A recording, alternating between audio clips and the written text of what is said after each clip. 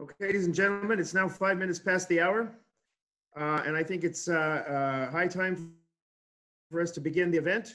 I would like to welcome everybody to this introductory event for the Canadian community to get to know our new ambassador to the Russian Federation and the Republic of Armenia, and ambassador designate to the Republic of Uzbekistan. I think that designation will be removed after the ambassador is able to travel there and officially present credentials. But in any case, we're very pleased and excited by the strong showing that we have today. I should start by wishing everybody Happy Canada Day. It's a 153rd anniversary of the Confederation of Canada. So we're excited about that. The Russian government was kind enough to make it a non-working day for us today. They had perhaps other motivations, but we won't look into that right now. In any case, I hope you all enjoyed the day, and I'm looking forward to a productive session as well. Just a few technical details. For those of you who don't know me, I am Nathan Hunt. I'm the chairman of the board of the Moscow chapter of CERBA. I'm not chairman of the entire association. That honor goes to Gilles Breton, who is joining us as an attendee. Attendees will not have video or audio functions. You'll be able to see the panelists, which are the 7 people that you see in front of you, and you'll be able to type questions and answers, or questions anyway, into the Q&A function on your screen. So below the portraits that you see, you can see a Q&A box, and if you click on it, you can simply type in your question there, and I, as moderator, will be vetting questions and will determine what specific questions we will ask to the ambassador. Before I introduce the ambassador, I will say that this event is viewed as a, I don't want to say technical event, but it's not viewed as a political event. We're not here to debate Canadian government policy. Some of the questions that were submitted in advance, for instance, addressed Canadian government policy relating to the sanctions, relating to Russia's position in Ukraine, and other issues like that. I should just say that the ambassador is the mouthpiece of the Canadian government. You know, her views will be no different than what you will read on the website of the Government Affairs Canada, international.gc.ca. She's not here to debate those views. We're not here to debate those views. We're here to talk about how the embassy is functioning and expects to be functioning in the upcoming months in view of the pandemic, which has created unprecedented challenges for many people around the world. So please, I would ask you to avoid political questions since that's not the purpose of this webinar. Okay, without further ado, I will introduce the ambassador, and I will ask her to go ahead and introduce her very competent staff afterwards and call on them as appropriate. Alison LeClaire got her BA in political science from York University in 1987. She joined the Department of External Affairs that same year. At headquarters, she served in divisions responsible for human resources, human rights, environment, and energy. She was Deputy Director of Policy Planning from 2002 to 2005, Director of China, Mongolia, and Taiwan Relations from 2005 to 2009, Corporate Secretary from 2014 to 2016, and until recently was Senior Arctic Official and Director General for Arctic, Eurasian, and European Affairs from 2016 to 2019. Overseas, she served in Brasilia from 1989 to 1991 as Second Secretary at the Canadian Embassy in Brazil for Political and Public Affairs. In Stockholm, she served in 1998 to 2002 as Political Counselor at the Canadian Embassy in Sweden, and in Geneva from 2009 to 2014 as Minister Counselor and Deputy Permanent Representative. Alison LeClaire was designated Ambassador to the Russian Federation, Republic of Armenia, and Republic of Uzbekistan late last year, in late 2019. We are thrilled because honestly, we didn't know who would take the job. But from all of the interactions that we've had with Alison, she has been a true friend of Canadian business and of Canadian business interests around the world, including in the countries that she now represents. So we're excited and thrilled to have you with us. Alison, thank you so much for joining us. Ambassador LeClaire, I will turn the floor over to you. Okay, well, thank you very much, Nathan. Thank you so much for that very warm welcome. And thank you very much to you and to CERBA. Thanks and congratulations for taking this initiative. It's a huge pleasure for me to have this opportunity to meet virtually the Canadian community over your broad territory. So thank you very much. And if I may echo you, Happy Canada Day, bonne fête du Canada, Nyom Kanadi. C'est vraiment pour moi un plaisir d'être ici avec vous. Comme Nathan a déjà dit, le bout de cette conversation, c'est, bon, premièrement, introduction, et par la suite, de vous donner un survol des opérations de l'ambassade, les services qui sont disponibles à vous, la communauté canadienne, et autant que possible, une idée de ce que nous planifierons à l'avenir. So, yeah, I hope that this conversation will give us a chance to get to know one another a little bit, and will help you understand what's been happening at the embassy and what we think might be happening at the embassy. Obviously, COVID has had a radical change on all of our lives. I must say that, speaking for me, and I think also looking at what CERBA has done, what we've seen is the silver lining of huge technological advances in our capacity to talk to one another in this format. So, and this is proof of it. So I'm really glad to be here with you. Not alone, obviously, would never have that. So would like to introduce my team, but in doing so, it's funny when you notice things, and it's in looking at this screen that I must admit I am on this day where we celebrate Canadian values. I'm really so delighted to have on my team such a great representation of women. I mean, I love Dan too, but it is great that we have an embassy team that is so representative of the Canadian population. So I have two members of my trade team.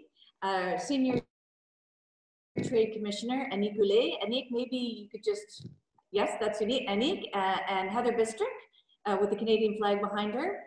Head of our immigration program or migration program, Danielle Unrau, coming to you from quarantine in Canada, and our head of consular, Rebecca Braun. So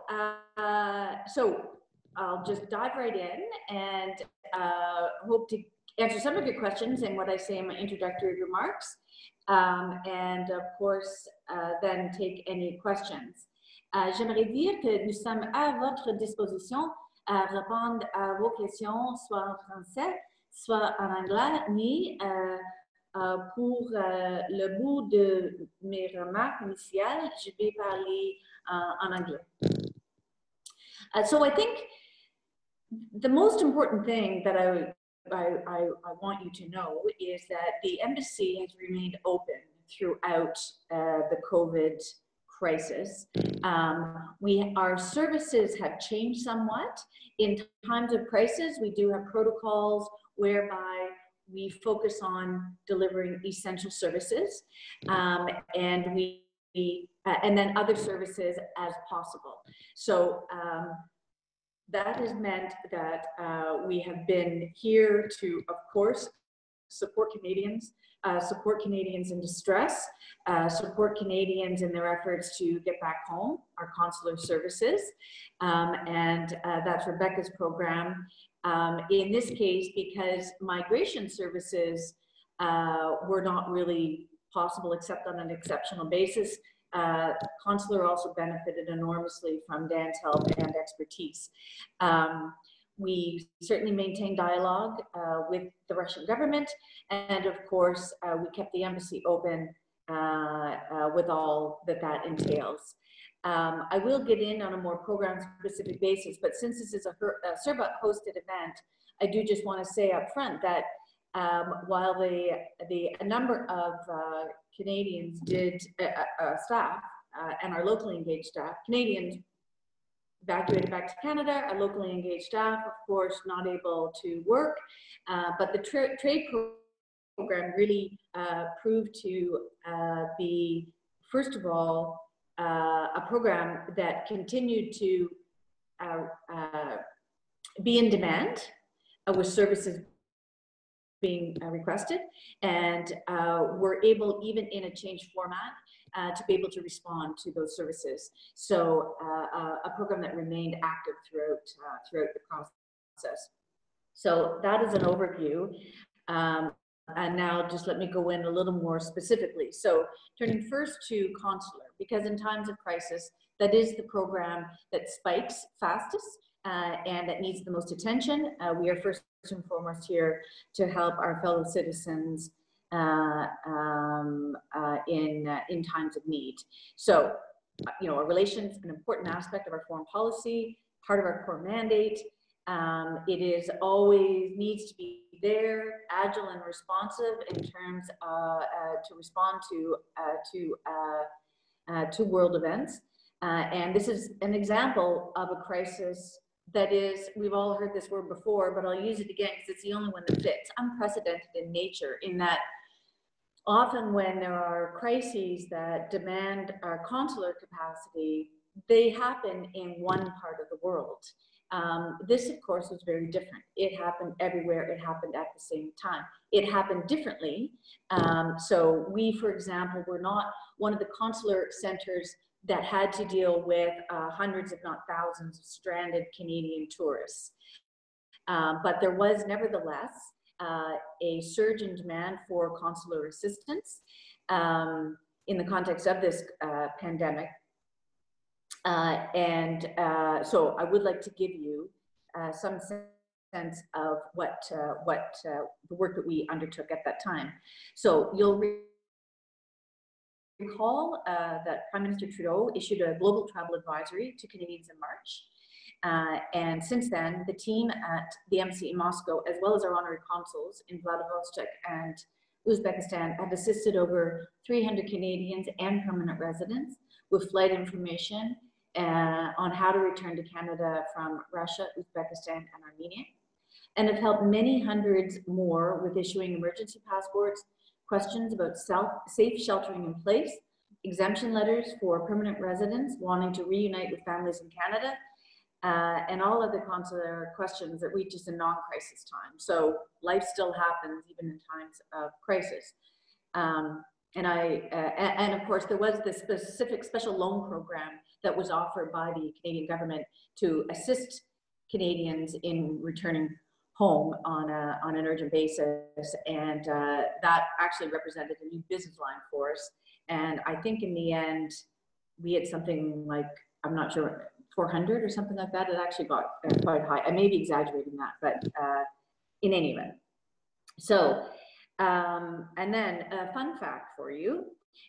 These three countries, the ones to which I'm accredited, as is Rebecca, Russia, Armenia, and Uzbekistan, are the largest geographic territory that we cover from a diplomatic perspective in our whole network of 260 consular service points in over in 150 countries. We maintain constant services in all our territories throughout the COVID crisis. And that was really due to a dedicated team, Rebecca and her team, but that team expanded from other programs it needed to be to meet the demand. And we did our level best to make sure that Canadians were safe and were able to weather the crisis as best they could. So that's what happened now, and I know this becomes of keen interest, what's going to happen. There were some offices that, well, passport offices closed and have not reopened with the travel advisory. Travel was not, only essential travel was happening. So passport offices have not yet reopened, but we here at the embassy are accepting regular passport application if urgent travel is necessary. We do have new procedures and protocols to make sure that both our clients and our workforce remain safe. So there's a process that involves pre-screening of applications electronically, verifications by video call as necessary, and then application being couriered rather than being delivered in person to minimize direct contact. So if you have a passport question, it is as simple as emailing our consular team and give us the details of your situation. We will do our best to get back to you as fast as possible. I do want to make a pitch for our ROCA system. I hope that ROCA is an acronym that at least some of you are familiar with. It is short for Registration of Canadians Abroad. It's a really important safety and security tool for Canadians when they're traveling or working abroad. It tells us that you're in the country and for how long, and it also gives us your contact information. So if we need to reach you urgently, we can. We use ROCA consistently throughout the crisis with messages to get to all Canadians who were registered on the ROCA system, giving them information about local health measures, but also about available flights to return to Canada, and new regulations, quarantine in Canada, information about how to reach our office, and so on and so forth. So I think CERBA has shared a message on how to register with ROCA. It is, having used it myself when I travel on holiday, it is, I think, pretty easy to use. But I think our view, it's not used enough. And we would really, really like to see everybody who is living and working in this region to be registered on the system. I spoke a little bit earlier about the silver lining of COVID, and this is relevant to our consular services as well as our migration services, and Dan can speak to that in a little more detail. But we have seen efficiencies now. This virtual technology, because it has really forced us to use it on a regular basis to minimize risk. It means we'll be systematizing and rolling out some of these efficiencies on an ongoing basis, and that should make it easier for people who live far from our points of service to nevertheless get the same level and quality of service in terms of virtual interviews, for example, so that you don't have to travel for an in-person interview or delivering passports. So it is part of an ongoing objective of ours to improve service to Canadians, and now we know for the foreseeable future, it's not just about better service, it's about safer service for you and safer service for us. So that will remain, a guiding light for us as we go. I think then I wanted to just go to migration, since it's related to travel, like consular. There are travel restrictions in place, of course. As I said, the immigration section, the demand for immigration services fell. The immigration section in Moscow and in its associate service center, Warsaw, remained open and helped the consular surge, but also helped clients where exemptions were possible to ensure that they were able to travel to Canada to be reunited with family members. At this stage, travel restrictions remain in place until June 30th. We don't know, we've seen these things be extended before, so that's all we know for now. Right now, the possibility to travel to Canada is subject to two factors. You have to be able to leave your country of residence. Regular commercial flights, as I'm sure we all know, for those living in Russia anyway, mid-July is the date that's being discussed, but we won't know that it's happening until it happens. And then permission for foreign nationals to enter Canada. There is a possibility that that our operations here will reopen on a larger scale in July, and we would encourage you to, sign up for ROCA and get those updates. But watch our website, watch the travel.gc.ca site for the latest information about migrations. I'll interrupt you for just a second, Ambassador. The people are saying that everything is expected to return to normal in July, and we all know July is coming. We're just not sure when. That's the way people are. I think the date that I keep seeing it for commercial flights is July 15th out of Russia. So, I mean, there are still flights that are happening, just not on that commercial schedule. So, when our surge effort repatriation was at its height, we were sending out, we did a survey with as many, with as much contact information as we had to gauge needs for Canadians and permanent residents wanting to leave or to return to Canada. And we're also pushing out information about Aeroflot, about flights from our territory. So those three countries, Aeroflot was running flights, Lufthansa was running flights, not to Canada, but to European cities where it was possible to transit to a flight to Canada. Those flights are continuing. In fact, I think there's almost one a day now that can be booked, but they're not the regular commercial schedule. That we keep hearing is going to be July 15th, but again, not to, it has, as far as I know, it hasn't been confirmed. So as far as the immigration services, passport offices, the visa application centers, I think everybody is now looking at July, but exactly as you say, not quite sure when. So I don't know whether, before I move on, whether Dan, you want to add anything. If you have any new information, would be great to hear it. Thanks, Alison. Yeah, I just wanted to say about the visa application center has been closed, obviously, since March when this originally began. And it looks like they will be reopening in Russia in a phase over July. We were originally hoping that the visa application center could reopen on July 7th, but now it's looking like that may be postponed for another week till maybe mid-July. All that to say is that we are hoping that services will resume in July. Now, one further added difficulty is that the travel restrictions have actually been moved to July 31st. So they've been extended from June 30th to July 31st, just a point of clarification that the travel restrictions are still in place at this point.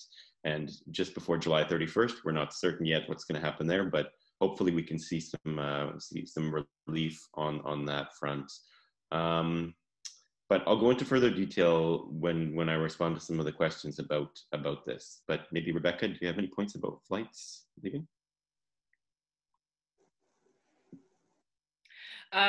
Thanks.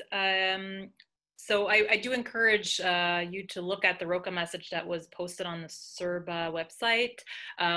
While regular flights haven't resumed, Aeroflot has several flights every week, and we would recommend the points via Frankfurt and London because you can transit within a day, because most countries only allow transit at this point. I mean, the EU rules actually just came out yesterday. They won't allow travelers from Russia into Europe.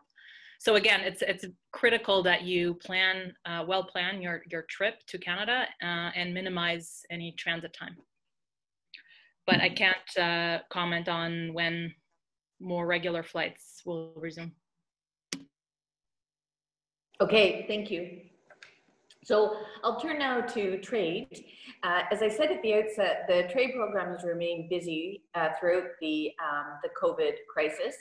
And I hope, I'm pretty sure that clients online here will have seen, even though the team actually was split between Russia and Canada, that service remained seamless to our clients. And certainly I know they remain very busy. So, and again, it was another really good example of necessity being the mother of invention, the technological leap, the innovation to move to what was a minority of our business to then entirely delivering it virtually. I don't think that is something that anybody would want to see for our future. Face-to-face contacts are hugely important in relationship building and in supporting Canadian companies. And so we do want to be moving back to that when it is safe to do so. As it stands now, our last in-person event was PDAC in Toronto, where our trade team was on the ground in force and worked very closely, of course, with CERBA in the event that they do at that annual mining conference. So that was, as ever, a large and very positive event that brought key stakeholders from countries across our region, and hopefully we'll be back to normal for PDAC next year, but time will tell. In the meantime, as I said, we have switched to virtual contact, virtual initiatives. CERBA has been doing some great work, so kudos to you, CERBA, for everything that you've been doing. For our part, I think our biggest one was an EduCanada fair that took place at the end of May. At that, we had 50 Canadian educational institutions, hundreds of students from across Russia, Uzbekistan, and Armenia. And I think Russian students were actually, they weren't the biggest contingent, but they were the second biggest contingent of all of the countries that participated in that. I think Turkey was, it was students from Turkey that were the biggest. Yeah, Anika nodding, but Russia was number 2. So it really shows, I think, the power of those virtual platforms to bring people together, and we will certainly want to leverage that in the future. So for now, the team continues to provide significant market access support to Canadian agricultural companies and to maintain bilateral trade interests in the 3 countries. The volume, as I said, not quite business as usual, but it has been steady. And we take that as good news, indicative of growing interests and opportunities that we see in the region. I think Uzbekistan merits particular mention here with the opening of its economy under the current government and the ongoing reforms, including economic reforms launched by President Mirziyoyev. And I should say in that context that on a more comprehensive level, we are making good gains in strengthening our platforms for bilateral dialogue with Uzbekistan. They're very, very keen to partner with us. We certainly see economic opportunity there. They see us as a support, or sorry, as a source of support in their reforms, but also for expertise, for technology, and I think want to have a good circle of partners in a very interesting, competitive region, shall we say. So I've just started a monthly conversation with the Uzbeki ambassador to Canada as to have a predictable platform where we are talking about what is going on our bilateral agenda and where there are opportunities for us to work together to advance them. So, at this stage, our bilateral trade with Uzbekistan is relatively modest, but the growth rate is pretty impressive. It's doubled almost just in the last year to 12 million from 7 million. Agriculture and agri-food exports grew by almost 2% in the first 11 months of 2019. They've almost reached 3.3 million, which is about equal to agricultural exports of the last 5 years. So you can see the impact of the economic opening and the opportunities there, and the embassy and its trade program is here to support Canadian companies. There is no doubt, it is important to say that CERBA is playing an extremely important role in the progress that we are seeing. Last year's trade mission from Alberta to Uzbekistan, a trade mission that we worked on together, was the largest ever to Uzbekistan and was extremely successful. So it's an example of the great work that CERBA is doing and the value that we attach to our partnership.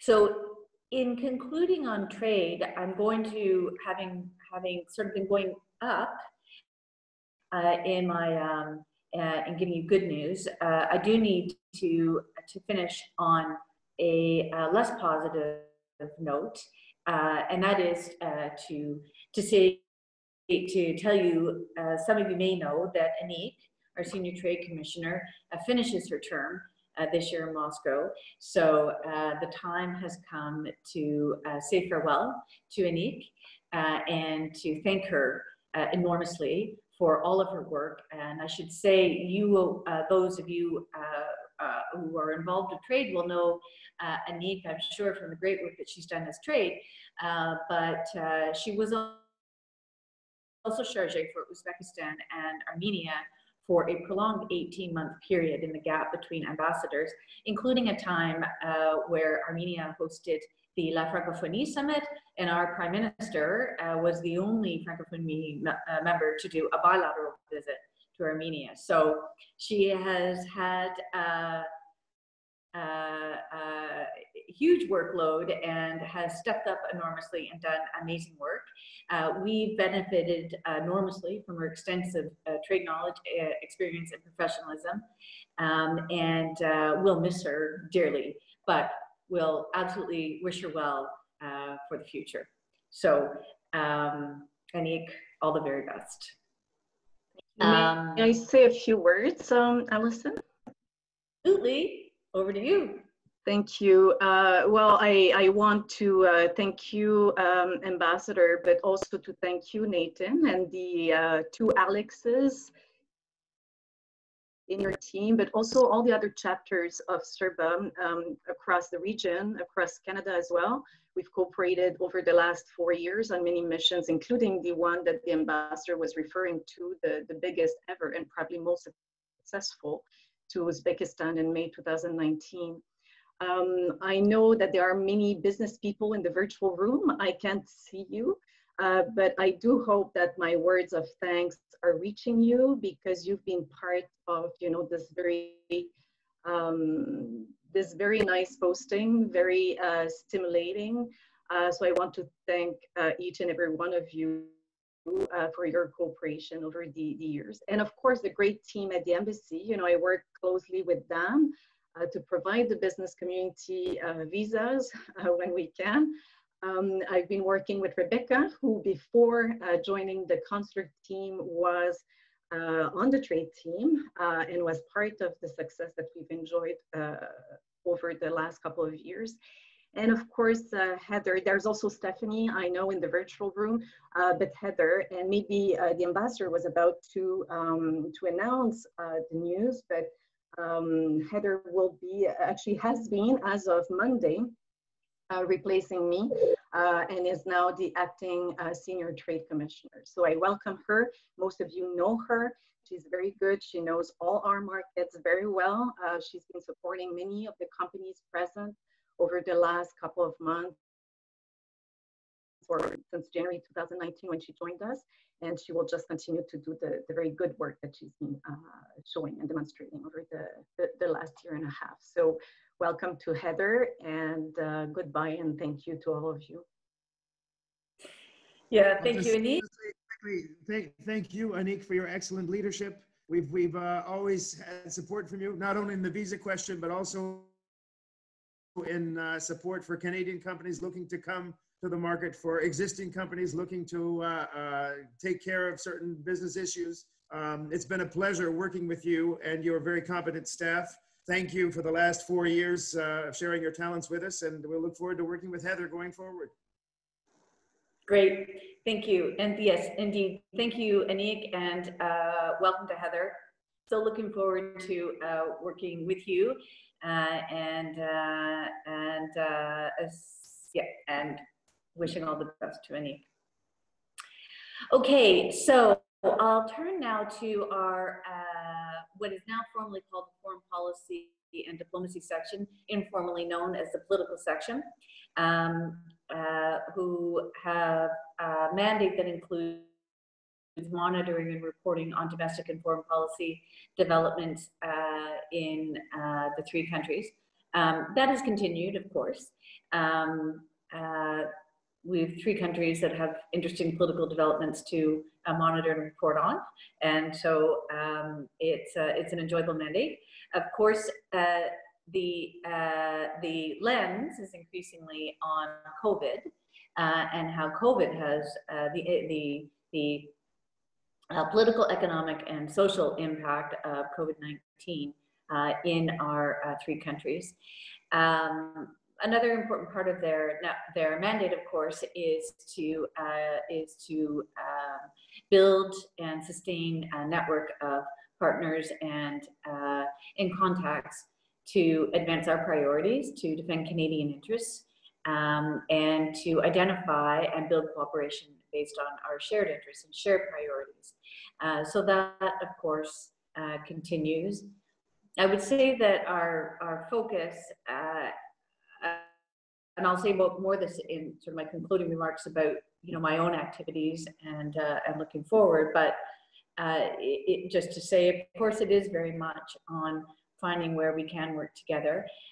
Nathan mentioned that I bring my job in the immediate past was combine the Arctic, but also this part of the world.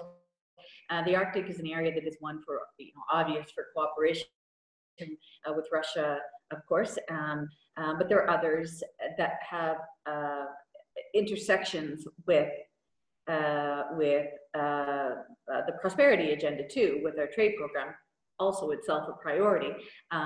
But when we talk about academic exchanges, cultural exchanges, you can also see intersectionalities there. The political section also has program funds that it disperses, and that too, these are it's a small program funding that usually supports efforts in Armenia and Uzbekistan on social issues of shared priority, gender equality, climate, health. So health has gotten bigger, and in fact, we really have the whole program has really turned to look for opportunities where we can support the efforts in those countries to alleviate the impact of COVID. So since the pandemic started, we have allocated $400,000 over Armenia and Uzbekistan in support of local organizations that are looking to enhance access to social, psychological, and medical services in support of COVID recovery. So I think that leaves me with covered trade. So just before concluding with what I've been doing, you mentioned the co-location at the outset, Nathan. So I wanted just the physical space of the embassy, I think, would be of interest to some. So when I arrived, we were on the brink of moving into a new standalone official residence. And I'm delighted to say that I am speaking to you from it now. So I am actually living in it. We had it almost poised to start convening events here when COVID hit. So that has been disappointing, of course, but we're here, and as soon as we can, we hope to see it very much as a center for Canadians to come together with partners to talk about opportunities for cooperation. Our working premises, our chancery, is one that has been identified for some years as a workspace that no longer meets our needs. We do have a new chancery, but it is not yet fit up. So we needed an interim solution. Our interim solution was co-location with our British colleagues. That was supposed to happen in September of this year, but it was based on a bunch of, well, not renovation, that's not the right word to use, but the space that we were going to be taking over needed some fit up to install our systems. And that required teams both from London and from Ottawa, and that hasn't been possible. So the co-location will still happen, but it will happen much than we had hoped. I can't give you any, more definite than that, because those workers still need to get here and they still can't. So until the travel restrictions are gone, and even then, we have to figure out the whole quarantine business, because to have teams come in and then do nothing for 2 weeks before they start their work, you can appreciate this is a difficult thing to make happen. So, so we'll see. I think at this stage, we are hoping that we'll be in by the end of March of next year, but time will tell. Similarly, we hope to be back to work in fitting up a standalone Canada, beautiful new chancery. The timeline for that was always going to be 4 or 5 years. We don't know how the timeline is going to be impacted. It may not be very much, because, you know, at this stage, there was demolition work to be done, and then for the next year it's design work. So in fact, by the time construction begins, this COVID may not actually affect it very much, but we'll see. Even the design work, there would have been some travel usually, but again, virtual tools have really gotten much more commonly used, and so that may help us. So that is property. So I said I'd watch the time and I haven't. I'm sorry. Okay, I'll be quick. So I arrived in mid-January, full of plans. Nathan was one of the first people I met for lunch. We had a great lunch. We talked about plans, talked about all the great things we were going to do. I was very fortunate in getting an early date to present my credentials here in Moscow, and so got that done on February 5th. Was also able, grâce aux efforts de Emile et son équipe, to do the same thing in Yerevan, a quick trip, but a great trip. Had a wonderful reception, met lots of people, again, had lots of great conversations about opportunities for the future. We're supposed to get to Uzbekistan in April. Of course, that did not happen. Neither did planned trips to, where was I going to go? In fact, I was on a flight to Anadyr, supposed to be, the day after the WHO declared this a pandemic, and I canceled my trip. So I was going to go to Anadyr, Yakutsk, Vladivostok, and St. Petersburg in the time that I was on lockdown. All of which is with a view to, as I said,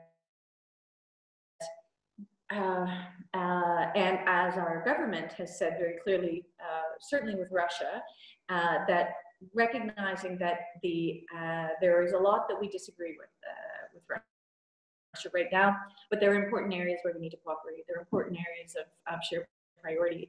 The Arctic is a big area of opportunity, and I really hope to make a constructive contribution to building bilateral cooperation with Russia on that front. I look forward to working very closely with CERBA. I met with Nathan, of course, separately, but also had, he hosted a lunch, so I was able to meet some members of the CERBA board. So all this to say that the plans are still there, they're just delayed. And I am really looking forward to supporting the Canadian community in getting through this crisis, and to working with the Canadian community, including the business community, in forging connections to mutual benefit across all 3 countries of my accreditation. And so I will leave it there. Nathan, thank you again so much for this opportunity, and I will do my very best to answer the questions that we received in advance and any that you have received while I've been talking.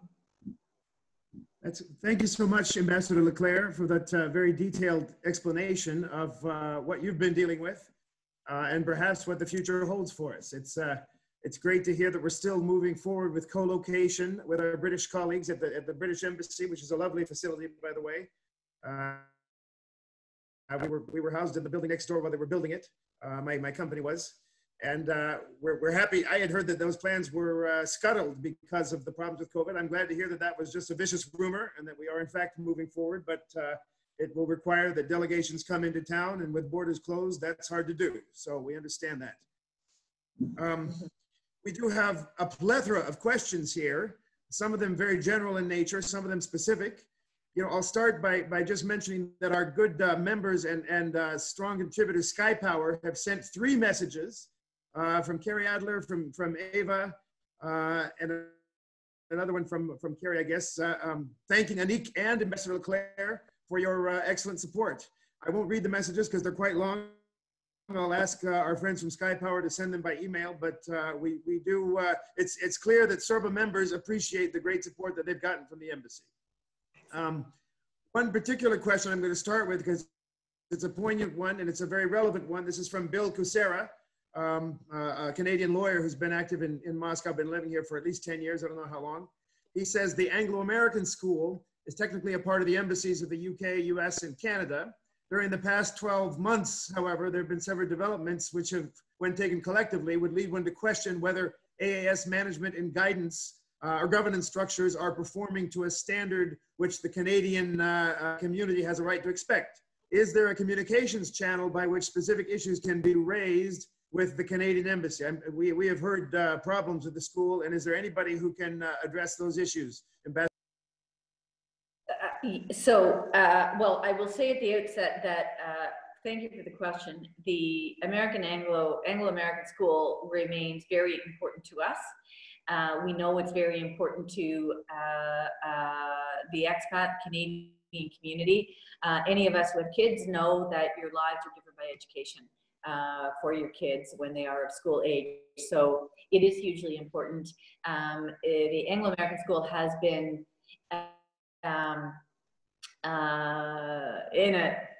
has faced really key challenges.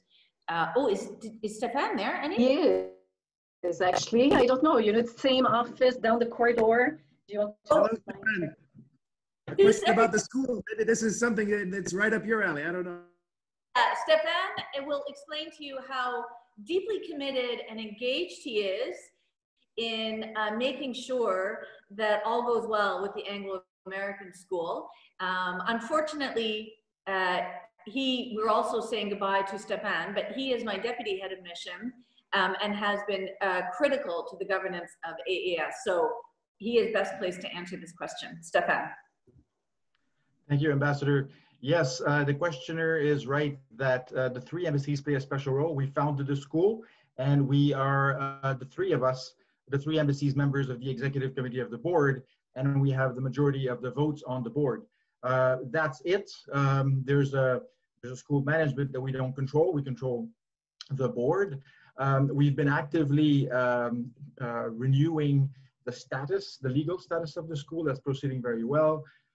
In terms of responding to COVID, the school was one of the first ones to respond to the pandemic and to cease in-person learning and then to move to distance learning. A plan is being put together to reopen the school as planned on August 18th. This will be communicated to parents in coming weeks. It'll be a mix of in-person and distance learning, but as we did in the spring, we will make sure that the safety and health of the school community is the first and only criteria as we reopen the school in the spring. In the fall, rather. Okay, that's great. Let's move on. The very top question, the first one that came from our good friend and academic David Schimmelpenninck van der Ooy, who was in Moscow to present his book a couple of years back. Madam Ambassador, any idea of when the Russian border will reopen for Canadians? My answer would be sometime later than now. Do you have any insights there, Ambassador? I do not. I think that we, like you, over the course of the last few months have been faced with these kinds of questions. And the Russian government, like all governments, has been, facing a policy environment that is just constantly changing. And so we continue to ask, but I'm afraid we don't have any special insight. That's fine. We have a political question from Mr. Anatoly Semyonov about the advisability of having one leader in power for a long time. I'm going to skip that one because we're going to try to avoid political issues. We want to discuss simple brass tacks issues that are of interest to the Canadian community here. Let's move to the question from CBC. Our colleagues Corinne Simonoff and Chris Brown have asked how they can get back to Russia. The Canadian staff of CBC were recalled to Canada temporarily, and they can't return now because of the closed border. We understand that some European embassies have helped their nationals return to Moscow. In all our cases, we have homes in Moscow, and we are Russian residents. Is there any way the embassy can support us? And I did tell Ambassador before this call that it may be that CERBA can support you because some business associations have helped their highly qualified specialists to get back. And yes, you will say, we're not highly qualified specialists. That's a different category. You're right, it is. But there's no reason why we can't make the same request for a journalist. We've made requests for HQS visa holders. I'm willing to try. The worst that can happen is we can get a no, but there is a channel whereby business associations have been making requests to the Ministry of Foreign Affairs for specific exceptions for individuals, and they've been getting those exceptions granted. So I don't know, Ambassador LeClaire, do you have anything to add to that? Well, I mean, I'll start. I don't know whether Dan or Rebecca might have any other insight. I would say that we're also interested in this question because we've got staff back there in Canada now. We have not so far been have been trying to get them back, but we know or at least we hope we're going to be doing it soon, and we too will be interested in understanding the procedures and processes that are necessary to make that happen. We are, of course, happy to look into how we can support other Canadians looking to get back here. I've certainly been seeing in media scans that there do seem to be reports of some able to get back, and so we'll certainly do some follow-up on that and see what we can come up with. So that's what I would say to start with. I don't know whether this is a sort of issue that Rebecca or Dan might be able to add any comments on. Rebecca, are you nodding?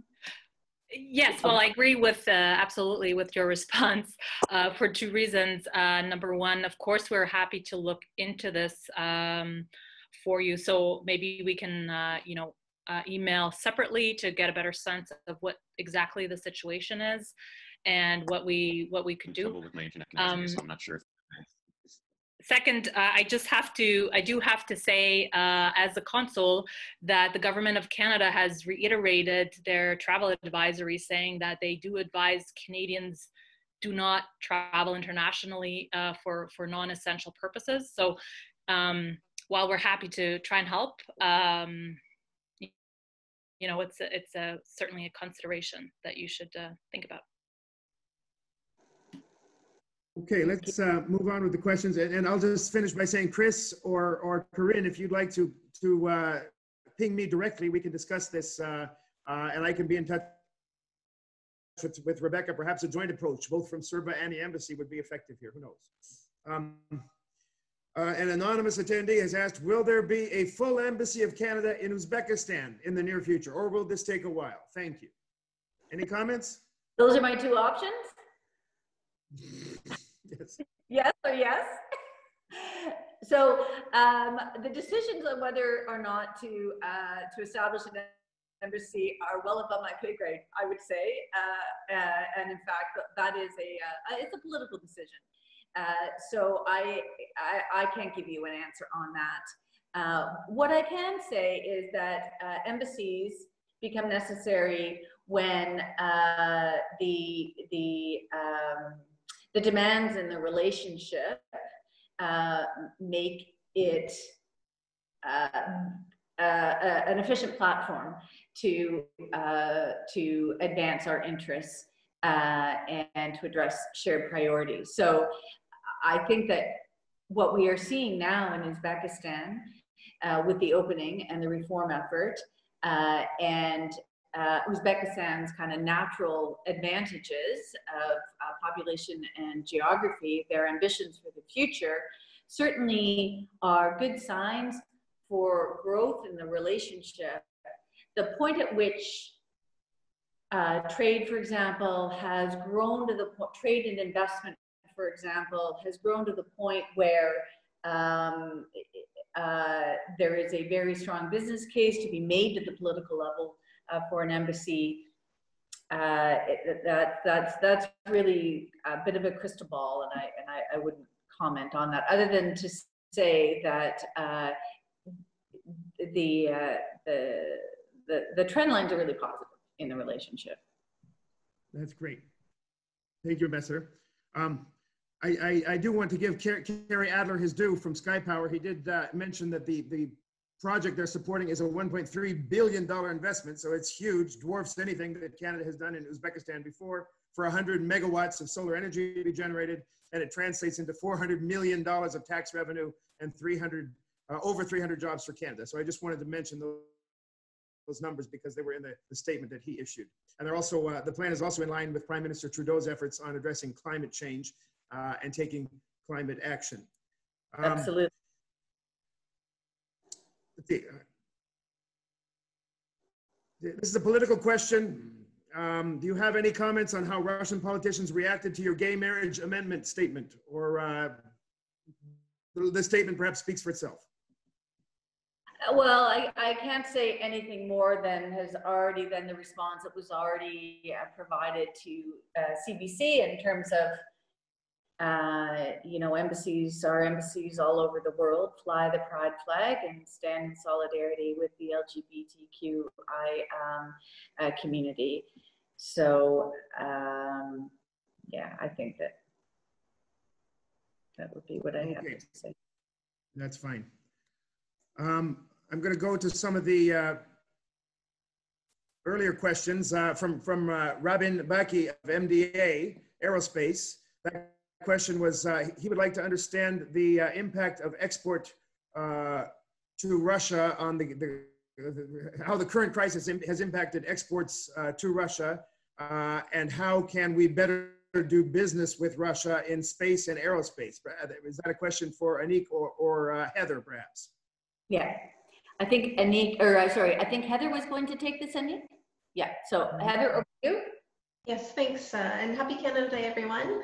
Nice to be here and speak with everyone today. I'm always happy to participate in CERBA events, and would echo what the ambassador said earlier about how you've done a great job in adapting to COVID and doing a lot of really interesting and useful virtual events. So thank you for that. I mean, I'm not an aerospace expert, I will say that up front, but certainly, you know, the sector has evolved over the past few decades more from its military roots to civil aviation. You know, we see that with the creation of United Aircraft Corporation, which united several different Russian aircraft producing companies, and are now doing a joint venture with with the Chinese Aircraft Corporation, the famous CRAIC joint venture, the China-Russia Aircraft International Project, in which they're working to develop long-range, wide-body commercial aircraft. This, of course, creates a lot of commercial opportunities for Canadian companies, and we see a lot of them are pursuing these opportunities. We're also seeing Canadian companies pursuing opportunities in light aviation, reliable engines, lightweight helicopters, and a general modernization of the Russian aircraft fleets. So there are still opportunities. I mean, threats obviously to Canadian companies working in the sector include the import substitutions policy that the Russian government put in place, I think actually 2 years ago today. And so that, of course, creates barriers for Canadian companies, well, for any Western-made aircraft and equipment worth more than a certain dollar amount. I believe it's around $4 million Canadian. who are trying to sell to Russian state-owned enterprises or corporations that have over 50% ownership by the Russian government. Buyer financing is another challenge that we've seen, and of course, as is end user restrictions as it relates to sanctions. In terms of the impact that COVID has had, I mean, I think we're still waiting to see.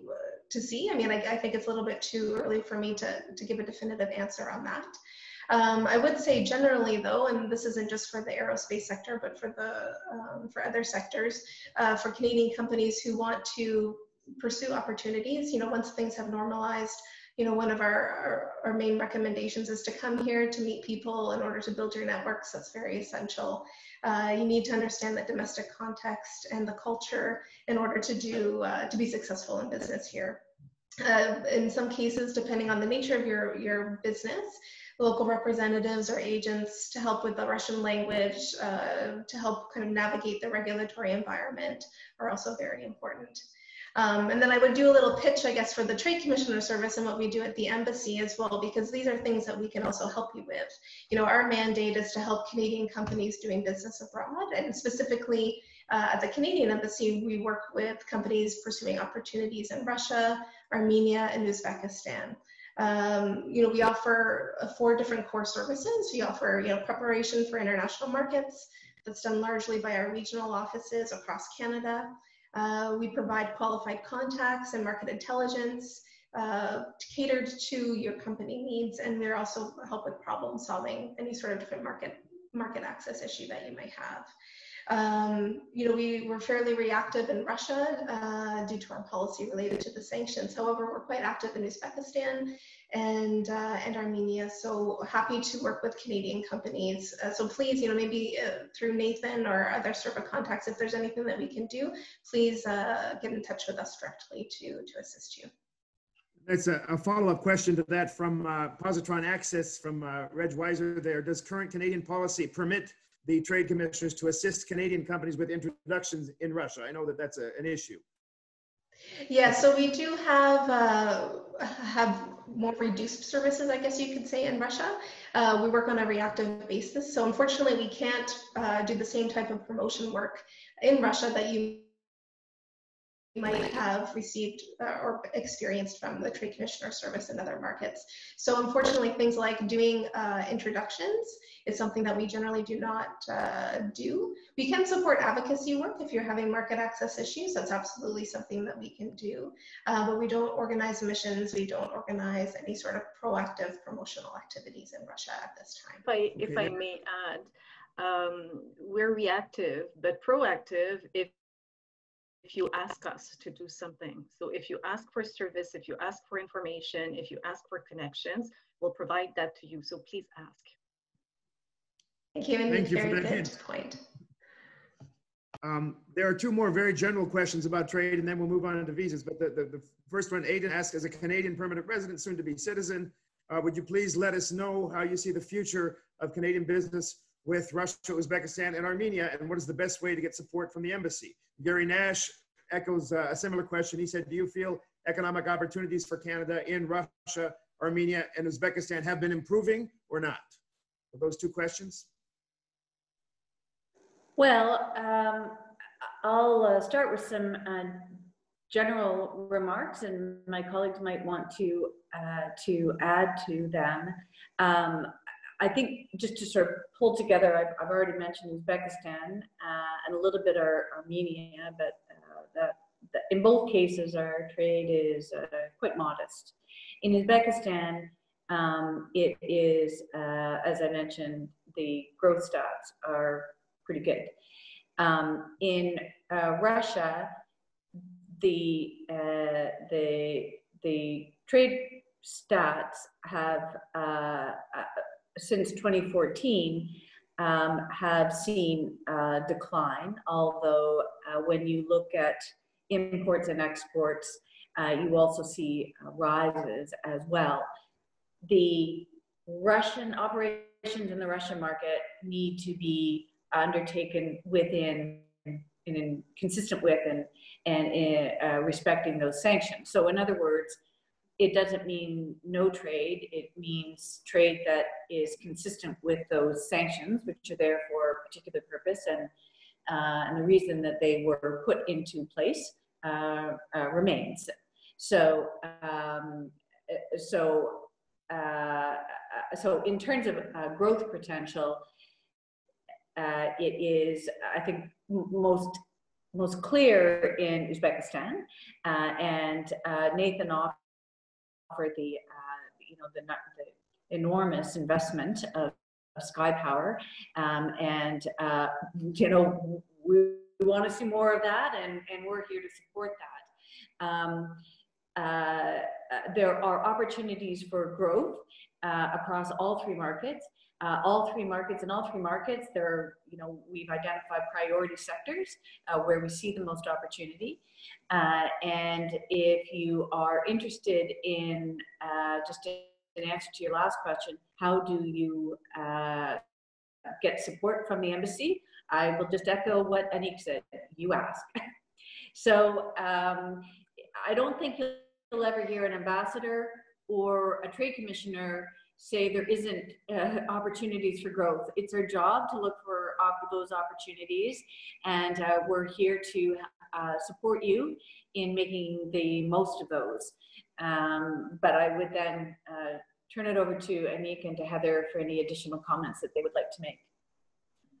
Well, I'm sure that Heather will want to add a few words, but if I may, we've been seeing an increase of interest in the three markets over the last couple of years.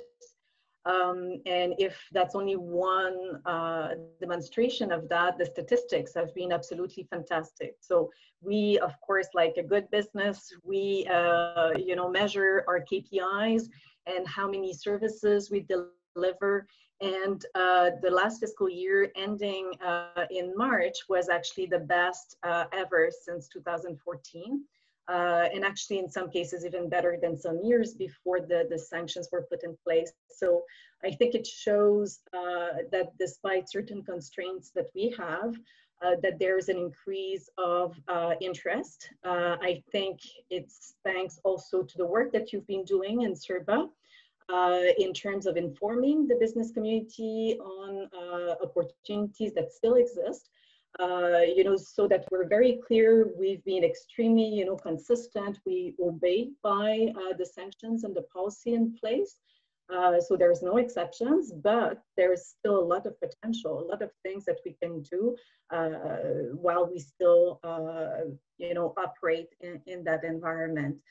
So the latest statistics have shown that, and we're there to support. And of course, in Uzbekistan, there's huge potential still unexplored, despite great projects like Sky Powers, but also other companies active, in the mining, in the agricultural, in the education sectors. So there's a lot of hope. And I'm sure that Heather, Stephanie, and the locally engaged staff, the very good team that we have in place, will help you, to get the results. Thank you so much, Ambassador and Anik, for those excellent. Oh, sorry, Heather, did you want to add something to that? I'm sorry, I cut you off. Oh, no, that's okay. I don't have much to add. I mean, I think both the Ambassador and Anik said it all, but just to reiterate that, we help a lot of Canadian clients, a lot of Canadian companies in Russia. They're interested. There's opportunities. We do our best to assist. And Uzbekistan, as was already said, there's a lot of growth potential, and it's an area where we're doing more and more, and we're trying to be very proactive. So please don't hesitate to contact us if you need any market information. Great. We have a couple questions relating to visas. I'm going to shift gears now.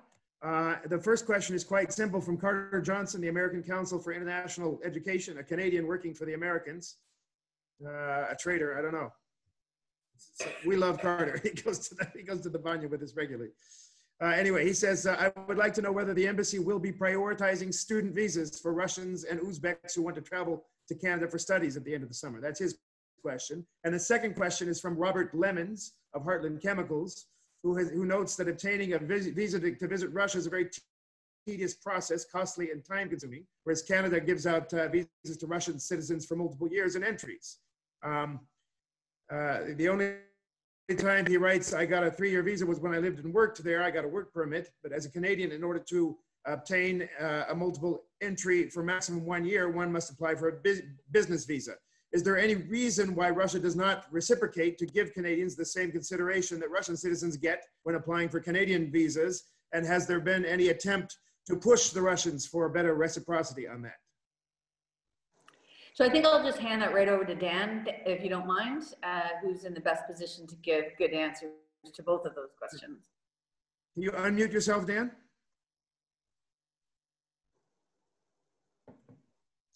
We may have lost Dan. I don't know. It looks like he's frozen. Oh, there we go. Second, he's not now, but he's here. Oh, no, you had it, Dan, but you're back on mute. So I'm sorry. I'd just like to apologize in advance. I keep getting the message that my internet connection is unstable. So I hope that you're able to hear me. And so I'll start with Carter Johnson's question first. Obviously, Canada recognizes the value of international students, both from the diversity that they bring to campuses, but also the economic benefit that they bring to schools in Canada. So with this in mind, obviously students are one of our priorities, and as soon as the restrictions have been lifted for them to be able to travel to Canada again, this will be something that we will definitely prioritize. As mentioned earlier, the restrictions are still in place until July 31st. Another challenge is that many schools in Canada have decided to move some or all of their classes online, which poses additional challenges to international students who may not get the same value for money that they expect if they arrive on Canada and then the courses are all held online. I know this from personal experience as my son is graduating this year. He wants to go to the University of Victoria, and they've said that all the courses are online. He's not too excited about that, but that's just something that's the reality. We're not sure when that will change, but I believe that hopefully, that the spring semester that classes will resume some of their normalcy. With all that in mind, there's another challenge as well, is that students who can apply and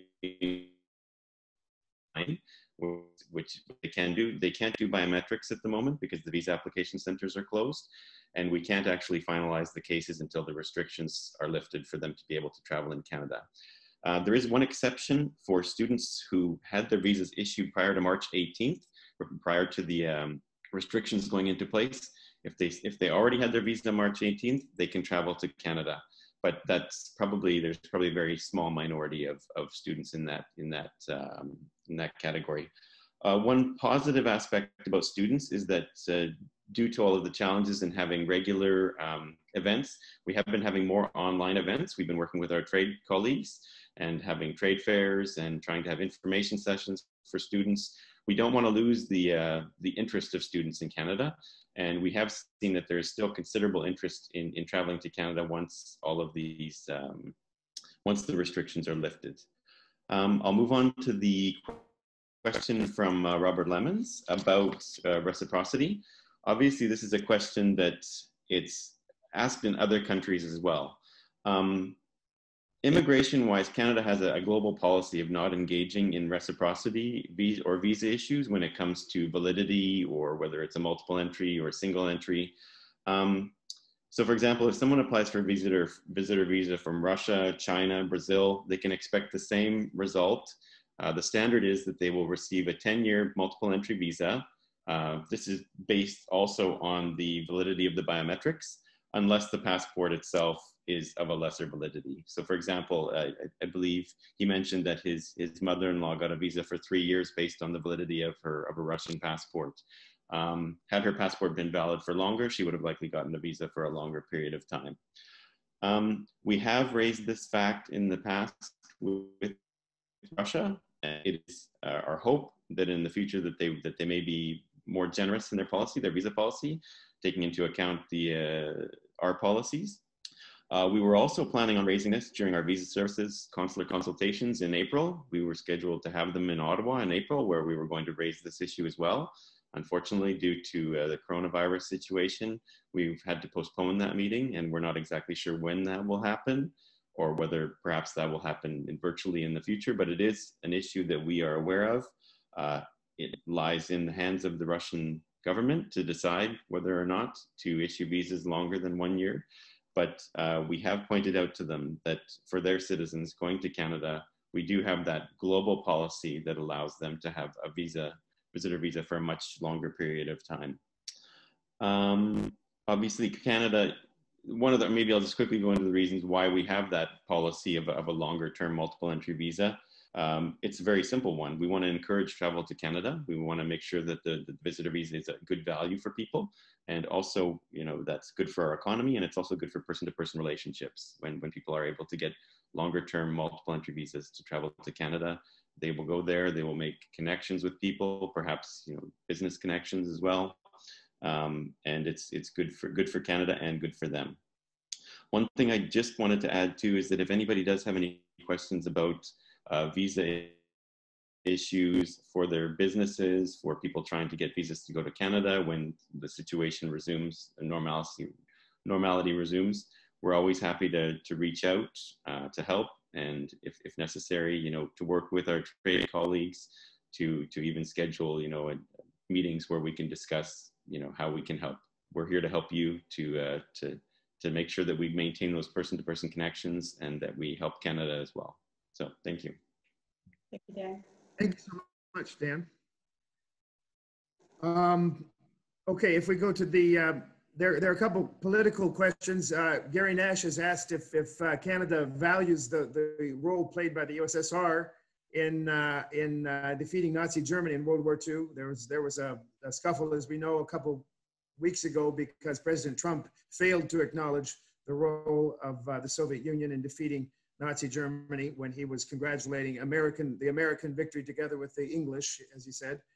I don't think we need to. I don't think Canadian government policy has changed on that. Alison, Ambassador LeClaire, do you want to address that, or? Well, just to say that we absolutely recognize the sacrifice and contribution of the Soviet Union in the victory over Nazism, and it's one that we expressed this year on May 9th, and then again on June 24th. We pay particular tribute to the area where we did work together, the operations known as the Murmansk Run, where Canadian forces worked with Soviet navies in supplying forces in that part of the world. So it is certainly part of our understanding and absolutely recognition of the sacrifices of the Soviet people to that victory. Great. We have a political question from a student at Carleton University asking if the sanctions have been effective and what is Canada's future policy regarding the sanctions. Again, I think we're going to avoid that question because it relates to Canadian government policy, and neither the ambassador nor CERBA creates policy. We simply reflect it and talk about it. If you're interested in Canada's official policy on sanctions, I would refer you to the website of international.gc.ca, where you can read all details about the logic for the sanctions, the reasons that they've been implemented, and what needs to be done to observe them. I don't think anybody here knows the future of the sanctions. That certainly depends on political winds that are far outside of Moscow. Ambassador, do you have any comments regarding that? Well, I don't know that I would have any comments that would, certainly consistent with everything you said, Nathan, sanctions are a responsive tool. So in looking to the future, it isn't one that you can really project. And as far as the ones that are in place now, I think the government has been very clear that and I think I can cite the Prime Minister most recently made a public statement about the notion of Russia and the G7, that the conditions that led to that decision, the conditions that led to those sanctions haven't changed. Okay, that's fine. A couple final questions. Mike McAdoo asks how the COVID-19 crisis has impacted Russia's engagement with the rest of the world. Are there examples of bilateral or multilateral engagement that has suffered or perhaps even benefited from the crisis? That's a big question. Well, it recalls to my mind, actually, I was listening to a webinar yesterday put on by the Carnegie Endowment with some commentators, analysts in Russia, who were reflecting their view that under COVID, Russia has really become a very inward focused. And I was trying to decide whether or not I agreed with that. Russia is a country for whom international engagement is hugely important, and the level of international activity by the president and by the foreign minister and other ministers in terms of visits out and visits in is really extraordinary.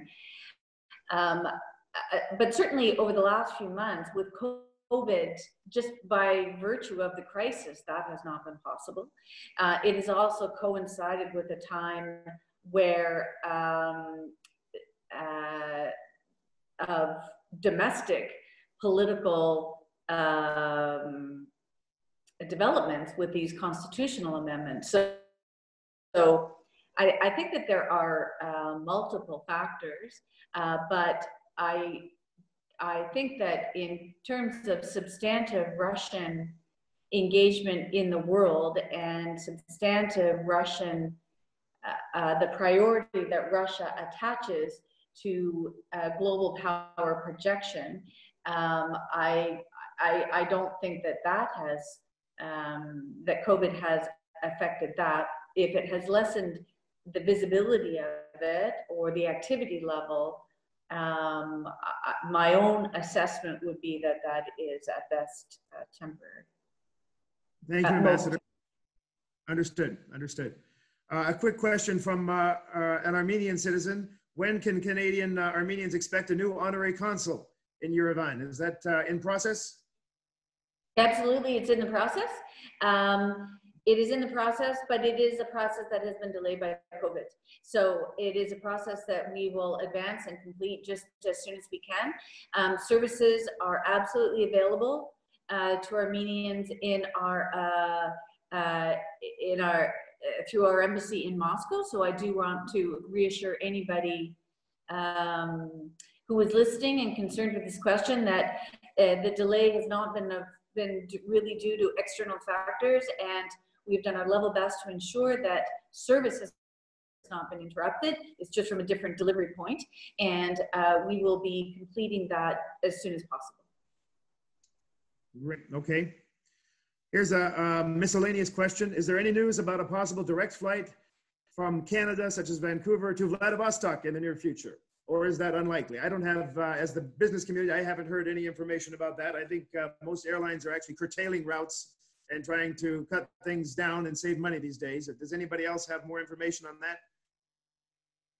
that? No, but I would also add that my understanding, and I am very far from an expert, so my trade colleagues are probably wondering what I'm about to say, but my understanding of trade, of those sorts of conversations about flights and negotiations on flights, they respond to the business community, and including the airlines, interest on the part of the airlines. So, you know, as you say, I don't think anybody, certainly the airlines, they're looking at being able to keep what they've got or putting that back into place. Okay. And the last question that's been submitted, and we've got 2 minutes left, but it deals with corruption. It's an interesting question. It was Kind of Canada. It says to donate, this is from an anonymous attendee, to donate $250,000 to Uzbekistan to assist in their health efforts during these difficult times. As a Canadian investor in Uzbekistan, I would like to understand how the embassy can help advance projects that have been stalled by possible corruption issues of the Uzbek government. that have delayed Canadian initiatives. It is worth noting that Canada gave Uzbekistan over 100 million in US dollars through the EBRD last year. Our finance minister, Bill Murnau, is on the board of the EBRD, and could he be helpful in this regard? Does anybody have information about how to address corruption issues in Uzbekistan? Well, I would say that the embassy and specifically the trade program, but not exclusively the trade program, certainly has a role to play in supporting Canadian business that would include advocacy, where Canadian companies run into access issues for whatever reason. The embassy can play a role in advocating. Your questioner seems to be speaking very specifically of corruption. I mean, I would say that the Canadian government is also, you know, one of our objectives in building our relations with Uzbekistan is supporting their reform efforts, and their reform efforts include you know, stabilizing rule of law and you know, investor security and that business looks for in determining whether or not they invest their money. So, you know, the EBRD effort has a lot to do with that.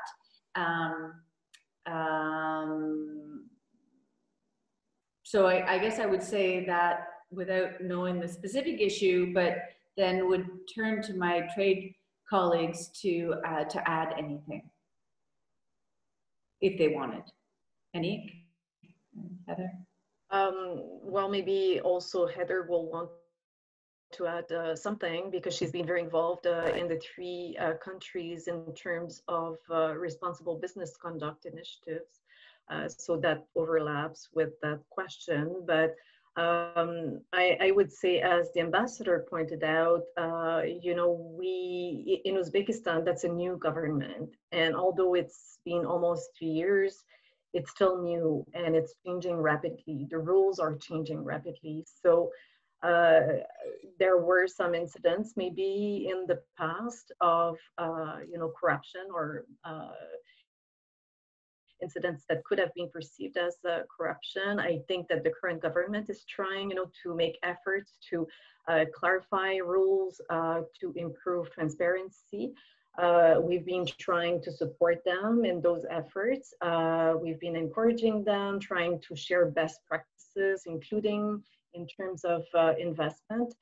And where there is still misunderstanding sometimes on specific deals or rules or policies, we try to do our job as also advocates for business interests. And we've been doing that quite a bit, not only in Uzbekistan, but also in Armenia and in Russia. And Heather has been, you know, one of the most active on the team for those efforts. So maybe you want to add a couple of words, Heather. Thanks, Anik. No, I mean, I don't really have anything to add other than just to reaffirm your point. I mean, that is a priority for us in the Trade Commissioner Service, is promoting responsible business conduct abroad, promoting, you know, Canada's approach. The approach of Canadian companies is important to us, and certainly that dovetails into the corruption issue and how Canadian companies should be responding to those types of situations. And we're always happy to provide advocacy assistance or even just advice where possible. Great. Well, it's been a good, very productive and informative hour and a half. This is the time that we had set to finish off our webinar at 8:30 p.m. Moscow time. It's 1:30 p.m. Eastern. I would just like to close by thanking the ambassador and all of her competent staff, Heather, Rebecca, Anik, and Daniel, for showing us that the embassy has our back. that the embassy is alive and well and functioning, even though it may be doing its performing its functions online or in a distance way. How do we say that in English? Distancione, as the Russians would say. So we appreciate very much the support that we've had really since your arrival, Ambassador LeClaire, and the support from your excellent staff. And I will just close by saying once again, a tremendous thank you to both Anik for her excellent leadership over the last 4 years, and to her able husband, Stefan, who, as Ambassador LeClaire noted, was the de facto ambassador, the charge d'affaires, for 18 months, I think much longer than anybody expected, and really did a fine job. We were very pleased to have him at the helm during that critical time in our relationship. So thank you all for joining us. We will sign off. If there are any further questions, I would ask you to direct them in writing to CERBA, and we'll see if we can get them answered. Thank you all, and happy Canada Day. Canada Day, thank you very much. Yep. Happy Canada Day. now. Thank you. Bye-bye.